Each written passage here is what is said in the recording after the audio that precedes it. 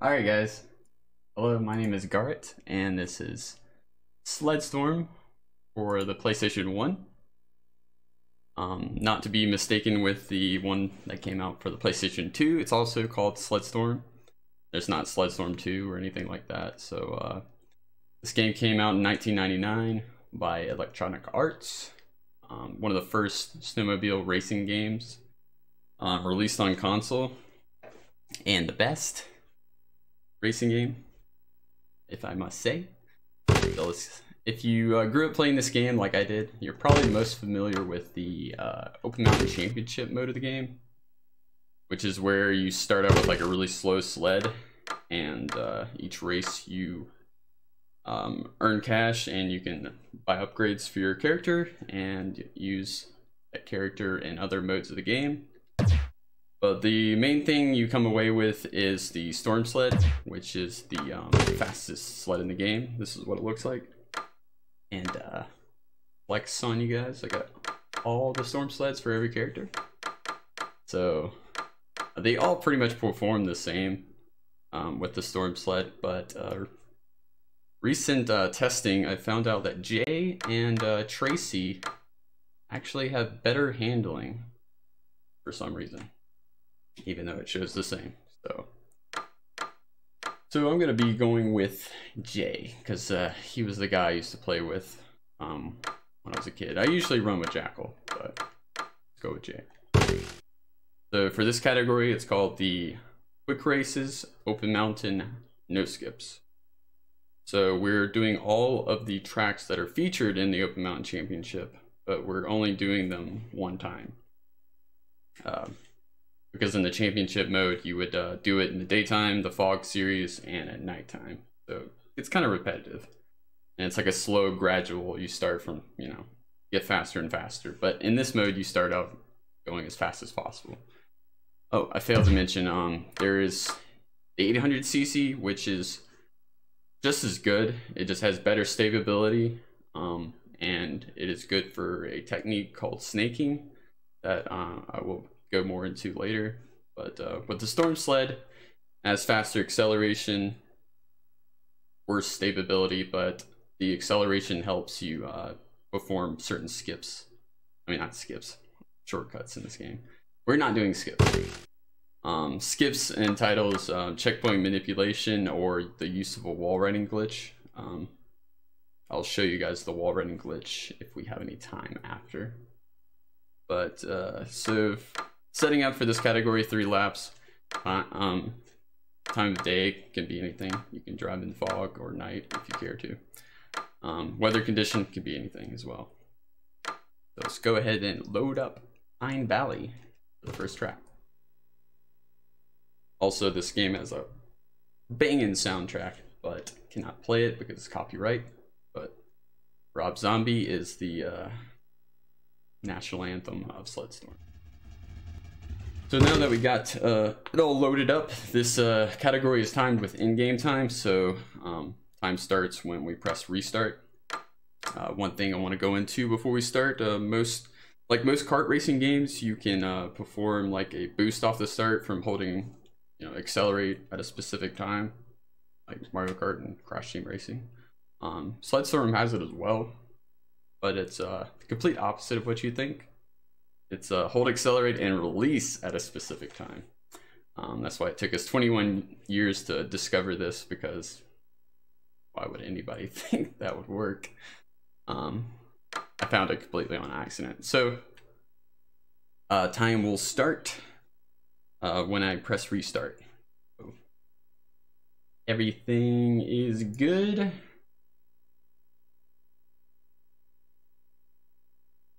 All right. Let's go ahead and get started then. So 3, 2, 1, go.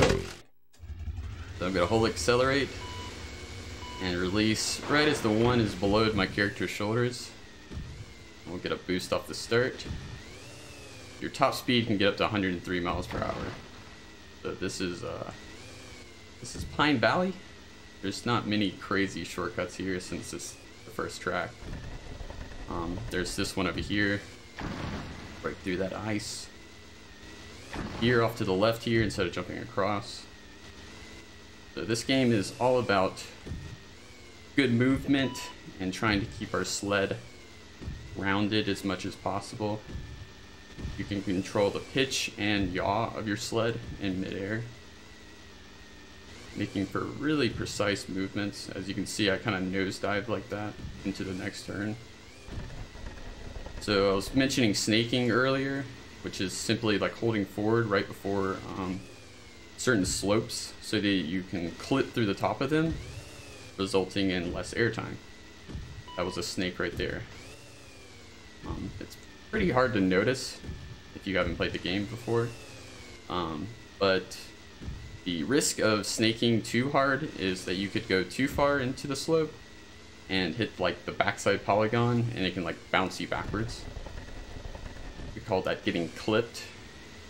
It happens quite often. So I'm trying to avoid that, and at the same time, oh, someone just crashed. That doesn't happen very often. Who was that? I think that was Surge. Makes sense. He's actually one of the slowest characters. So since this is in-game time, we don't have to be fast with menuing. We can just go straight to the next one. So on to Kodiak Canyon. Not one of my favorite tracks, but it has some fun movement to it. So the perfect start here, we have to kind of veer to the right first before we turn. Looks really sloppy, but if you don't do that, you'll just flip over. Try to avoid that sign, but yeah, all the objects in this game can bonk you backwards or to the left or right if you hit them right. Avoid the snowman. Alright, we're gonna fall off here, but that's okay. Fly past the bear, jump across here. Game is lots of there's no dead time. Like if you're not holding left or right, you're holding forward to maintain traction with the snow. So we'll go up here again. So in the second lap, I'm going to try to do a shortcut called the early cave jump. We avoid that turn that I took to jump into the cave. So let's jump across here. They're right here. Nice, barely made it though. That tree does not have collision. Sometimes. There's like one like specific side that has collision off to the right. Sometimes it'll help you, but most of the times it throws you out. So no two laps are ever the same. This is your angle of entry. Oh, hit the snowman there, that's fine. So for the third lap, I'm not gonna go for the ECJ. Really only saves about like half a second. It was a really good cave jump.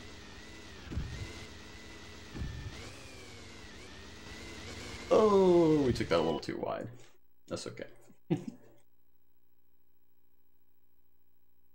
On to the next track. We have Hardpack.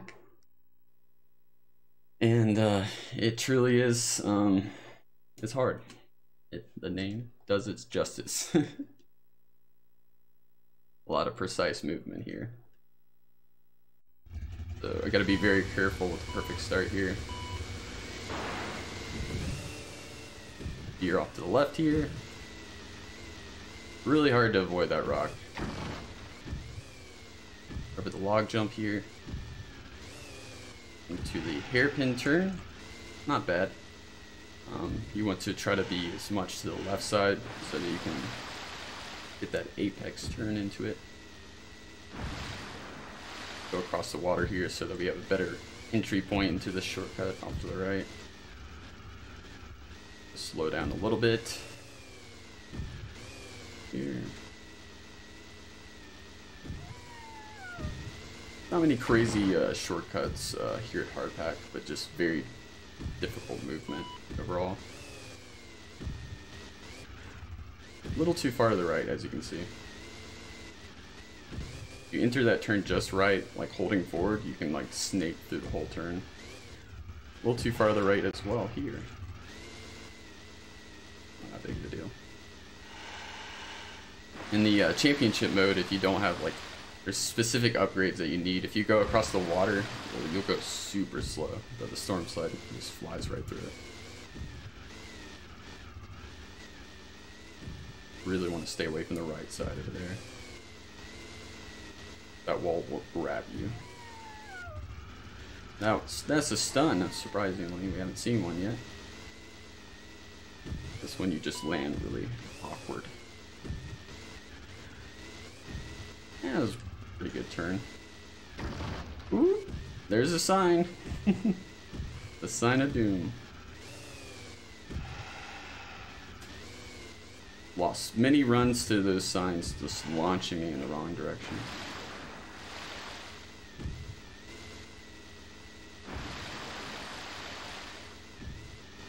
And took that a little slower than I needed to.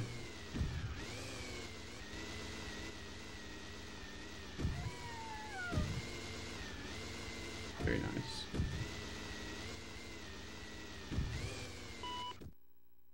A decent time would be like a 2:15, so just put that into perspective. On to Eagle Ridge, my favorite track. There's a lot of fun movement and plenty of shortcuts to show off.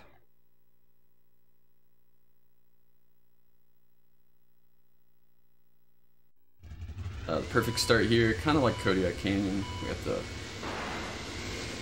fly to the right first and then veer to the left. Take out every sign along the way. It is possible to have that caution sign launch you forward, but it's very difficult to get. You have to be like right on the edge of the collision box.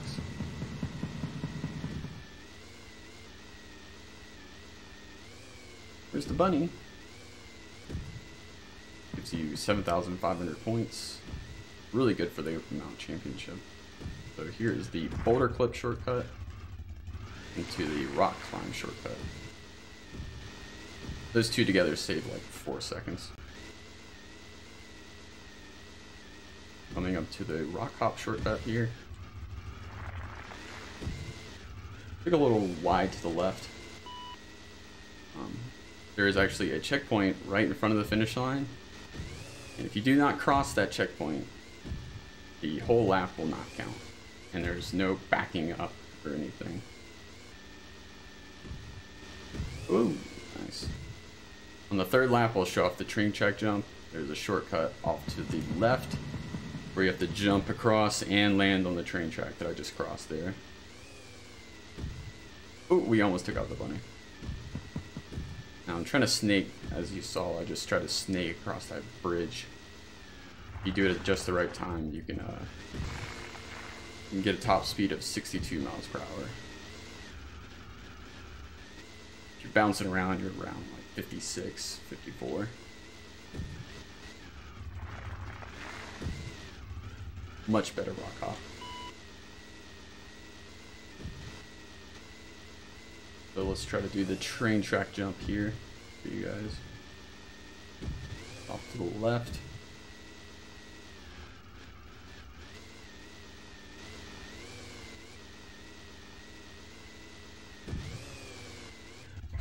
Ooh, so close. It is not a traditional shortcut that people go for. I have not put it into any runs, neither has anybody else. But if you're looking for some time save, it can save you about a second.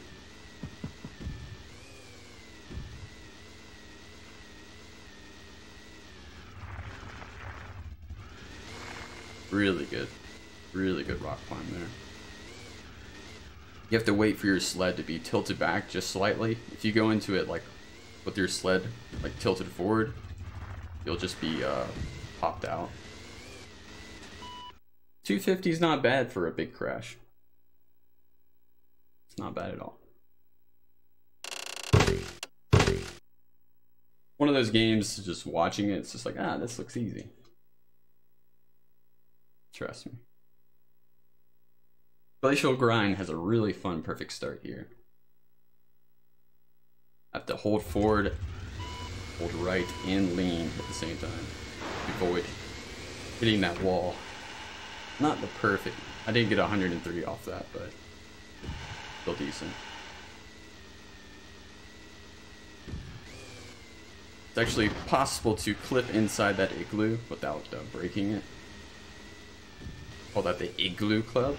It's only me and world record holder for this category named Churcher. We're the only ones to get inside. Coming up to the full jump here. We might crash. Yes, I knew it. I was too far to the left and not far enough over that jump. You just flip. Say hello to Manny. Boat jump. Snake that turn. Very nice. Try to get the full jump for you guys. Ooh, we're very close. As you can see, we're trying to avoid those jumps. Least amount of air time, more time saved.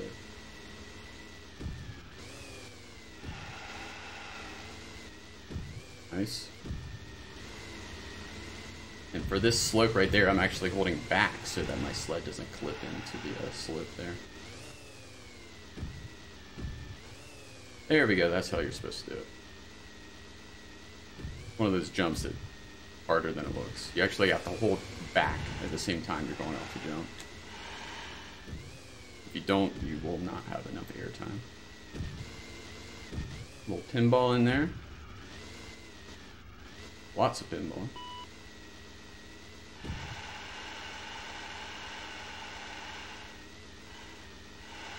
Whew.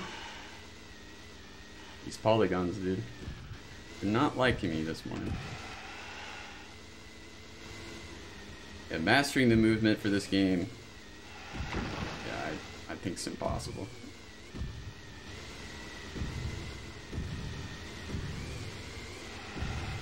You have to be very aware of how the physics works. Nice, full jump. Oh, we're about to lap somebody. Who is this? Nadia. Oh. She psyched me out because she went to the left there.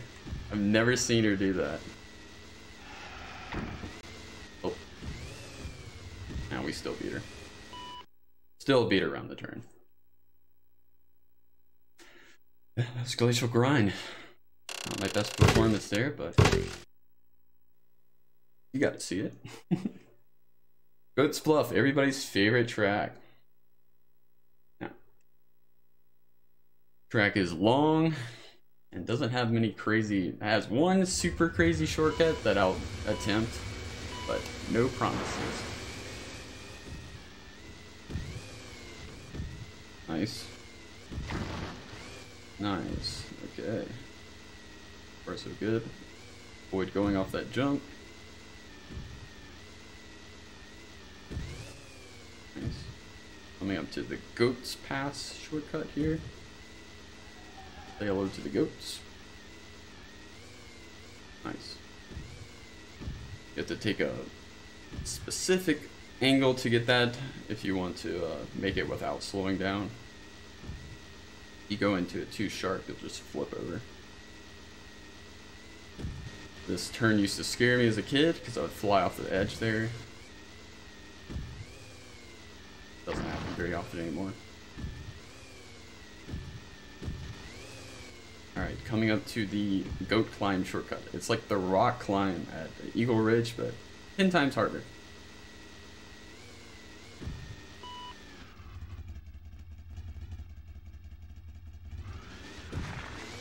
Yeah, didn't get it. Trust me, 10 times harder. I'll try it one more time.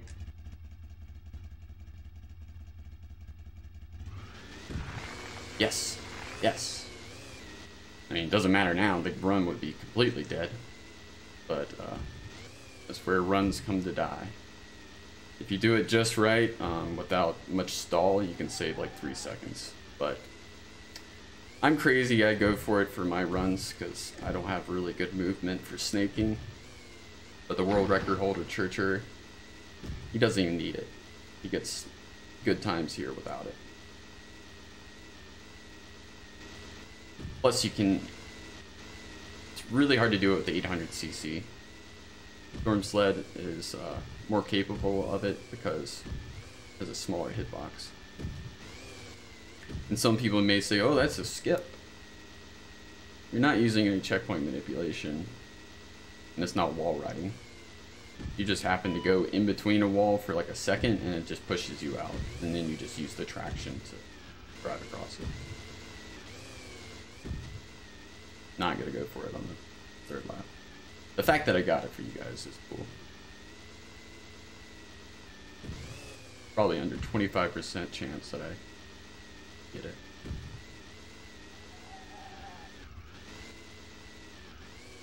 I did not like that angle.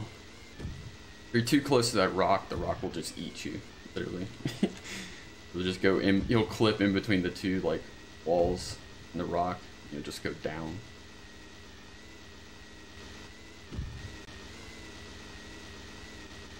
Janky physics makes for a fun racing game. Alright. Now, if we didn't crash on the first goat climb, we would have had a decent time. But hey, I got it. Not many people can do it. On to Perilous Pass. People love this track. I love this track. It's pretty short though in this category. There's a big shortcut that we call the Perilous Pass. A lot of controversy in the community if it was considered a skip or not, because it's such a big time save. So right here, jump across, right across this wall here. Jump across. Oh no! Hold forward, hold forward, hold forward. No. We'll get it again. We'll get it again. Thought I had enough traction. Alright, slow down, slow down, slow down, slow down. I got it, I got it, I got it, I got it. Don't worry, guys. Done this before. There we go. Jeez. Other racers are like, where do you come from? Oh. But yeah, if you don't get it on the first try, you fail it, that's like 7 seconds lost, so the run would be dead at that point. Definitely not as difficult as I was making it look. There's a lot of like invisible collision behind you, so you have to avoid that. And that was the one area in which submarining is used, which you like snake so deep that you go underground. Let's try to get this a little smoother. Traction, please. Thank you.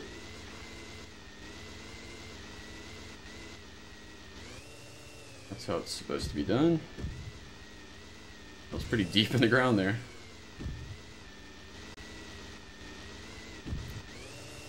Yeah, but this track is really good for if you're trying to get some high scoring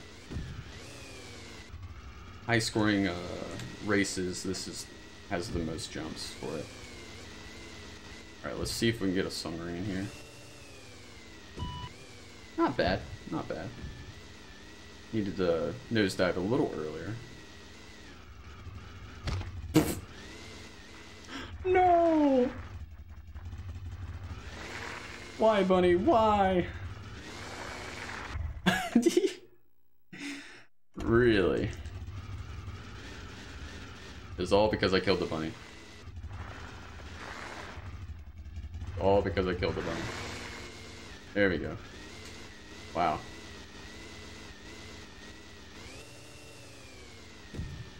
We're out of there though.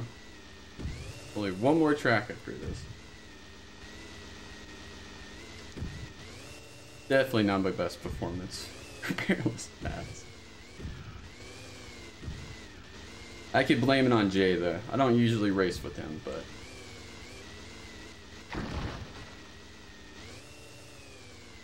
Alright. On to Lost Peak, the last track. But the, actually has the hardest shortcut. It's the last track. Got Rob Zombie in the background, you won't hear it, but playing right here in my heart.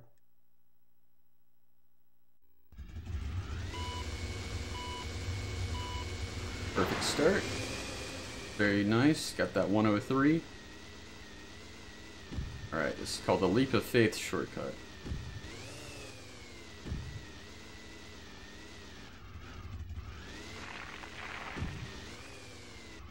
First try, baby. Woo! Just gonna send it.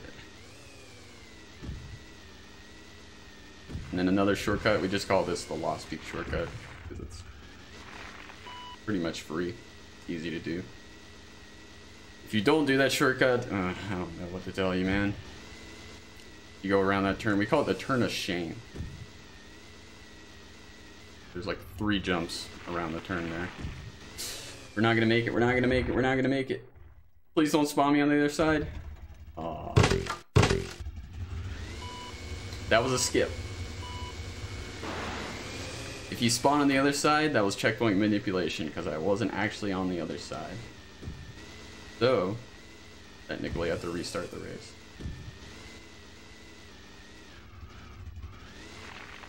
What do I mean technically? I did restart the race. Okay, there's a backup.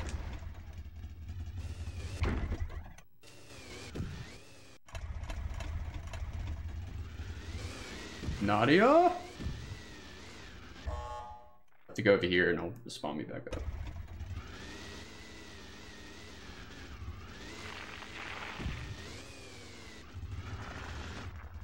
That's right. Okay, just don't accidentally skip. And it's the hardest, it's one of the hardest shortcuts for a reason. Goat climb is the hardest. But Leap of Faith is right there behind it.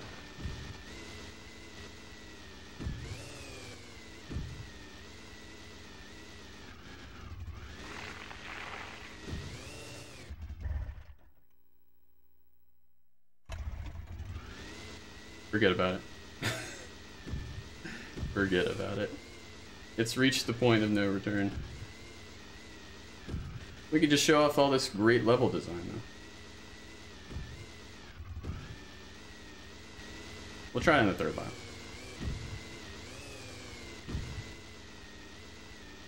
Perfect rise.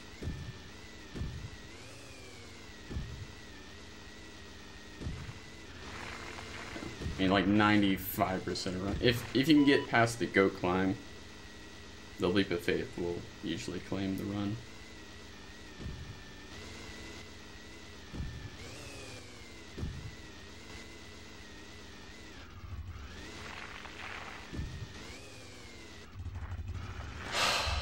So close. So close. So close.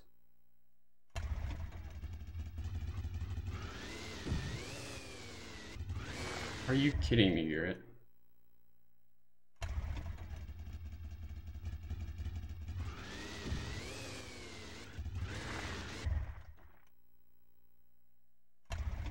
Forget about it. Dang. I'm gonna blame it on Jay again. I'm gonna blame it on Jay. See if we can do the wing jump. Churcher is probably crying right now. Why, Gawrit? Why?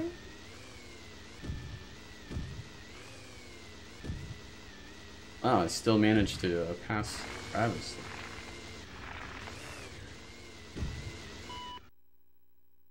And time's coming up.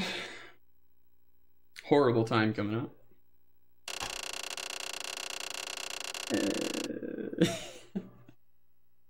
So that was quick races over mountain, no skips. Very difficult run, especially the Leap of Faith. For in-game time, I would subtract 3 minutes and 16 seconds. That's how much my load time. And that would still put me pretty far off the leaderboards. My best time is at 18:03. But I wanted to show you guys what a skip actually looks like, other than the checkpoint manipulation that I just did. But yeah, if you're looking for a racing game with super challenging movement, crazy physics, Sledstorm is the game. So I'm going to show you guys what a skip looks like, a wall riding glitch. Go up here, flip in between these two walls, and we can ride up top of this barrier here, spin around, drop down, and that's a lap. And I'll show you guys one more. This one requires a backwards wall ride. It's gonna be at Peerless Pass. Wait, I have to use Jackal because he's the he has the power overs. And Peerless Pass. This is the only one that requires you to get into a wall ride backwards to save time. This would be used in the skip category.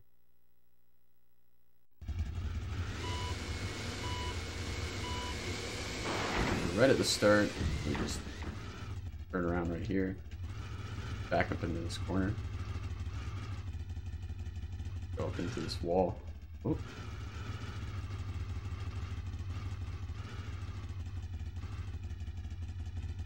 Gear towards the castle and crash. So the game thinks the only way we could have crashed at that height is that we were at that point in the track. Do it one more time.